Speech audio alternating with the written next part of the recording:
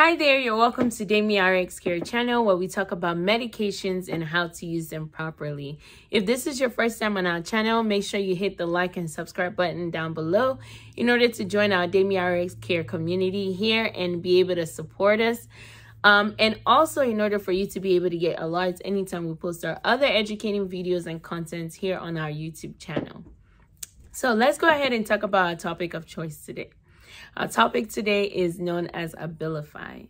So Abilify is a medication that's used for patients who have a bipolar disorder or patients who have a borderline personality disorder. It can also be used in a condition called drug-induced hyperprolactinemia. It can also be used in schizophrenia as well as depression. So usually patients would take about 5 to 15 milligrams by mouth once a day. And usually the maximum we see in patient is about 30 milligrams per day. So this medication comes in tablet as well as an intramuscular injection. So what are some side effects that you want to look out for while taking this medication? So some side effects include weight gain. This medication can cause constipation. It can cause increased sleepiness in patients. However, it also can cause insomnia in some patients. This medication can cause nausea as well as vomiting. It can cause dizziness, headache. It can also cause tremors, which is shakiness in patients.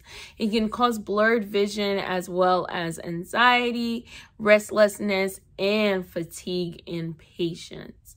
So keep in mind, these are side effects to look out for. It doesn't happen in everyone, but just in case if it does, these are conditions to look out for while taking the medication that you can report to your doctor and be able to figure out if this is going to be favorable for you in terms of treatment long term. So what are serious side effects that you definitely want to mention to your doctor as a condition of concerns, as an urgent one, as a matter of fact?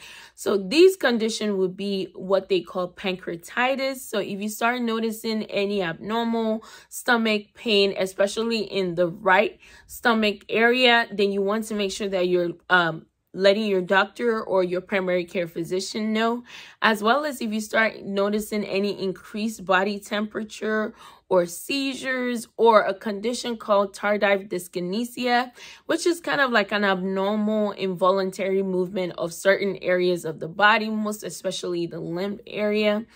Also, if you start noticing any abnormal back pain, lightheadedness, dizziness, fainting, as well as unusual tiredness or sleepiness during the day, confusion, muscle stiffness, or sweating.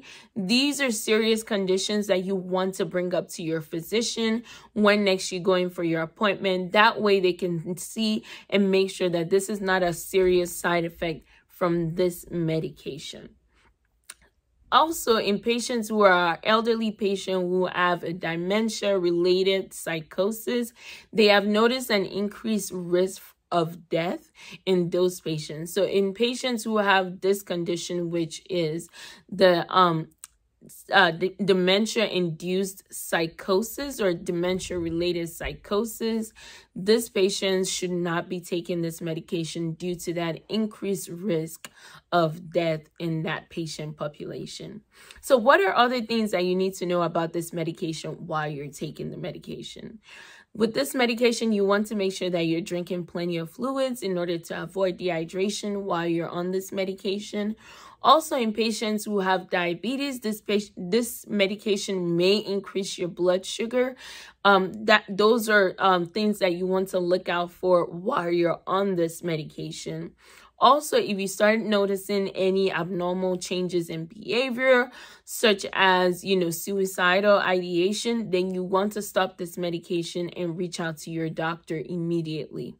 Also, in our patients that are yet to find out how well they react to this medication, you want to make sure that you're avoiding any activity that requires for you to be mentally alert after taking this medication, just in case if you start feeling dizzy or drowsy while on this medication. Like I said, try to know how your body reacts to the medication before involving yourself in any activity that requires for you to be mentally alert right after taking the medication.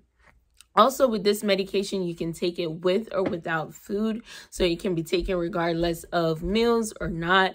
Also, in this medication, you want to make sure that you're reporting any increased form of seizures that you may be getting while you're on this medication to your doctor, in order for them to ensure that this is not a serious side effect from the medication. All right, so I hope I was able to let you in on some tips regarding how to take this medication effectively and safely. I look forward to seeing more of you on our channel. If you have not yet done so, make sure you hit the like and subscribe button down below. That way you can get alerts anytime we post our other educating videos and content here on our YouTube channel. Thank you and stay blessed.